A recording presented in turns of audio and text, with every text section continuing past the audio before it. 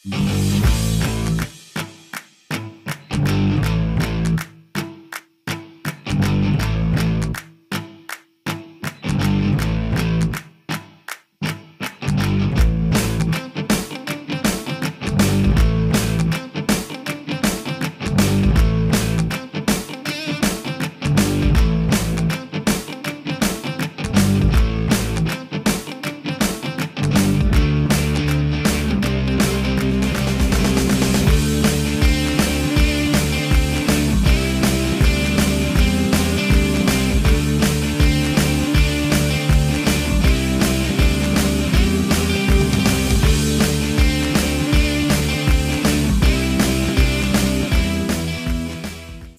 y'all, Steph here.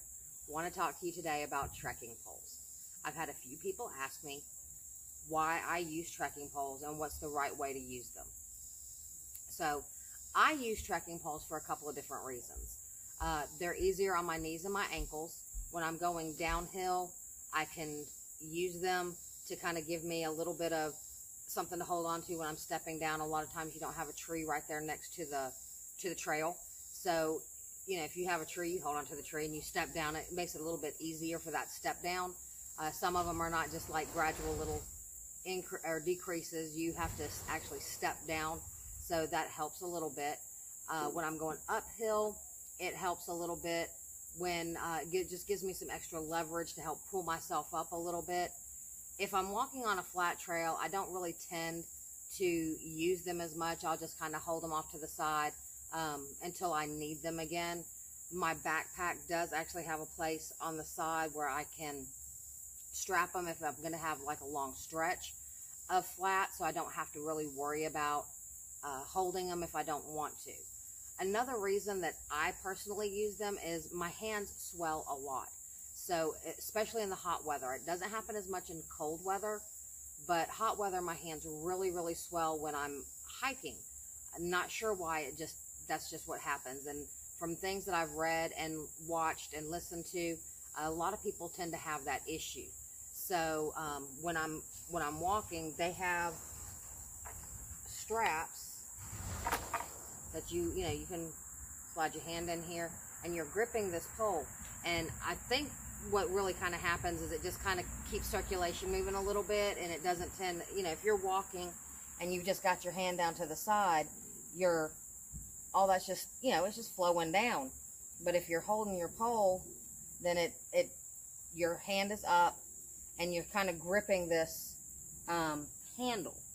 So let's talk about the poles themselves. I have a couple of different kinds that I have used in the past. The very first one I ever got was really just a really cheap set from Walmart. They were only $20, and they are slides. So they actually twist, and they're adjustable. Most trekking poles are adjustable, so you can adjust them for the height for you. I am 5'6", so you're taller, you're shorter. What works for me is not going to work for you. So these are really nice to be able to personalize.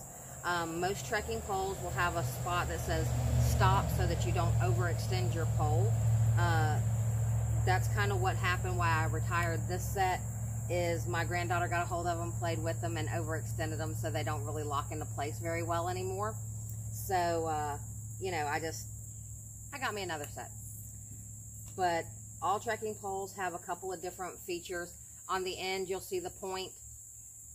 They all come with the little things that you put over top of them that you can use for, it's used for different terrain. So you've got this that's used for mud. You've got a really wide one that's used for snow.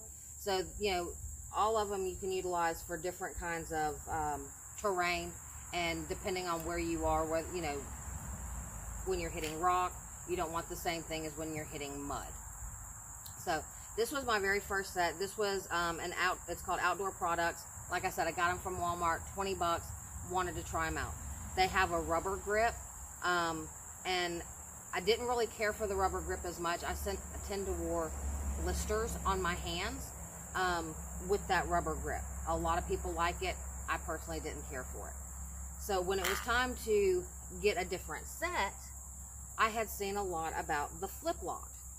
So the flip lock, instead of twisting it and pulling it, you've got the flip lock that locks into place. So, you slide them to whatever adjustment you want, lock them down into place, and all the flip locks have like a set screw type thing so that it makes it easier to open and close. And then once you get it to the height that you want, you kind of tighten it down. And once it gets to it needs to be not super hard. You don't need to force it. You just need to be able to snap it into place, and that locks it. I have, my new set is called Trail Buddies. I actually got these off of Amazon, and they have a bunch of different colors, and I like a bunch of different colors, so I went with the teal, but they have yellow, red, purple, dark blue, black, white. You can get a bunch of different colors to suit whatever your personality is. Something else that I really like about these is they have a cork handle, which tends to absorb more sweat. And it just seems to be a little bit easier on my hands. It's not really cushioned, but I think it's a little bit more soft than the rubber grip. So that is, really the couple kinds. There is one other kind that I've seen. I don't have an example of it, but if you think about a tent pole and how you can just pull the tent pole apart and collapse it on itself, there are trekking poles like that. I don't know how sturdy they are. I don't know how great they work. I've never tried to use those. So if you use those, please give me a comment and tell me how you like those and why you like those, so that maybe I can go out and get me a set and I'll try those too. But when you're utilizing trekking poles, what you want to do is you want your arm at a 90-degree angle. So if I have it right there, you see this is just it's weird and awkward. Nobody walks with their arms like that. You want to do it where your elbow is at a 90-degree angle. So once you kind of get it there and it's comfortable, then you lock your pole into place and you're ready to go. Now, what you can also do is when you are going up an incline, if it's fairly steep, you can actually shorten your pole to make it easier. You don't need a big long pole. If you're going up a steep incline, you don't want to do like this. You want it shorter so that you can help yourself up with your pole as leverage. If you're going downhill, you can lengthen the pole so that you can set it and then help yourself step down, utilizing this for your leverage on both ways. Like I said, when I'm going on flat ground, I really don't use my trekking poles. I just tend to kind of hold them to the side. Now, Billy, on the other hand, likes a walking stick. He tried the trekking poles. He just did not like them. He tends to use a walking stick. And this is Billy's walking stick. So it is hand-carved, handmade. He has the strap. It's not quite as fancy as some of the others. It's not cushioned. It's just a piece of little rawhide. You notice he doesn't have any kind of grip or anything like that. So he can just move his hands up and down wherever he wants to, and he really likes it. So something that he's done to personalize his stick is he's gone through and actually carved notches for so far the 3 hikes that he's gone on with me. The first real hike that he did with me was in Tennessee in the Smokies. He did the Alum Cave Bluffs Trail with me. So we hiked there, so he's written that down. And he did like a 7.5 mile from Neal's Gap to Hogpen Gap on the Appalachian Trail. And then most recently, we did an overnight on a local trail here in Alabama, in Sylacauga, and that's called Sila Ward Trail. That's a mountain bike trail and a hiking trail. So that's his walking stick.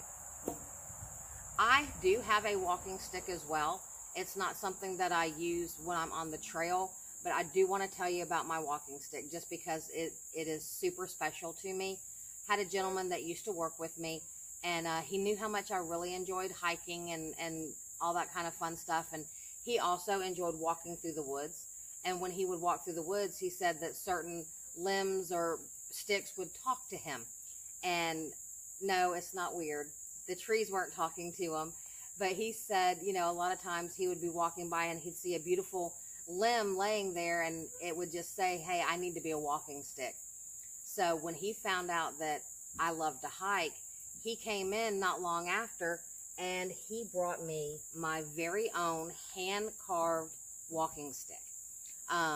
He found it, he carved it, he stained it, he put the strap on for me. And since I really don't use a walking stick, what I have done is I went through, and in the Smokies, you can get these little medallions for the different trails that they have up there. So I thought a really neat thing is, as I was hiking these different trails, to get these medallions, and when I got this stick, it was the perfect place to kind of showcase the medallions. So I have one for Laurel Falls, which is just a really short hike up in Gatlinburg area. It's probably one of the most popular trails you're going to find. It's a paved path up to a waterfall that's very beautiful. Definitely don't go on the weekends, because it is so crowded you can't hardly walk up the path, let alone get a good view of the falls. I also have done Abrams Falls, which is out of Cades Cove, which is another absolutely beautiful waterfall. I've done the Gatlinburg Trail, which is just a little 4-mile hike right outside of Gatlinburg over to Sugarland Visitor Center. I've done the entire Cades Cove Loop. The Cades Cove Loop is 11 miles, and on Wednesdays during certain months of the year, they close the cove to all motor traffic. So if you ride a bike or you want to hike, you can do that without worrying about all of the different vehicles that may be coming around or people not paying attention to you. And it took me all day, but I did do the entire loop hiking it. Saw some wildlife. It was really fun. I did the Alum Cave. That's this medallion here. And then this was my big bucket list at that point was Mount LeConte. So I got to hike up Alum Cave all the way up to LeConte to the lodge and hung out for a little while. It was very cold. It was in November, and the trail was icy, and it was so much fun. And then the one that I have up here at the top is the Appalachian Trail. No, I am not a through hiker. It is my goal to through hike. I have done a couple of little section hikes, so I went ahead and I did put it on here just because that is my ultimate goal, is to through hike the AT. So I hope I have given you a little bit of information on trekking poles, how to use them, why I use them. I want you to get out there and try them for yourself. Take a hike, take a few hikes, kind of like my shirt says, take a hike, get out there, try it with a pole, try it without, and see just where your comfort level is. Until next time, get out there and live a great story.